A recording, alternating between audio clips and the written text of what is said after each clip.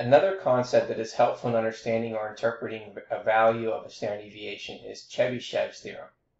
The empirical rule applies only to data sets. Chebyshev's theorem applies to any data set. Unfortunately, results from Chebyshev's theorem are only approximate. Because the results are lower limits, at least, Chebyshev's theorem has limited usefulness. Now, Chebyshev's theorem is the proportion of any set of data lying within k standard deviations of the mean is always at least 1 minus 1 over k squared, where k is any positive number greater than 1. So, for k is equal to 2 and k is equal to 3, we would get the following statements. So, if we said 1 minus 1 over 2 squared, that means that we would get at least 3/4 or 70%, 75% of all values that lie within 2 standard deviations of the mean.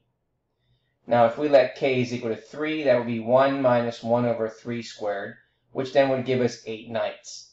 So at least 8/9 or 89% of all values would lie within 3 standard deviations of the mean. So for example 7 in Chebyshev's theorem, IQ scores have a mean of 100 and a standard deviation of 15. What can we conclude from Chebyshev's theorem? Well, applying Chebyshev's theorem with a mean of 100 and a standard deviation of 15, we can reach the following conclusion.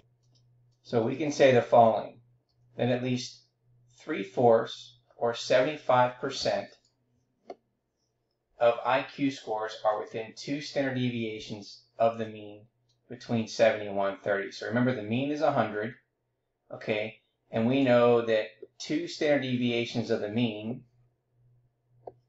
were 70 and 130. So that means that at least 3, 4, or 75% according to Chebyshev's theorem. Now, at least 8/9 or 89% would be 3 standard deviations of the mean. So remember, 3 standard deviations of the mean are 55 and 145.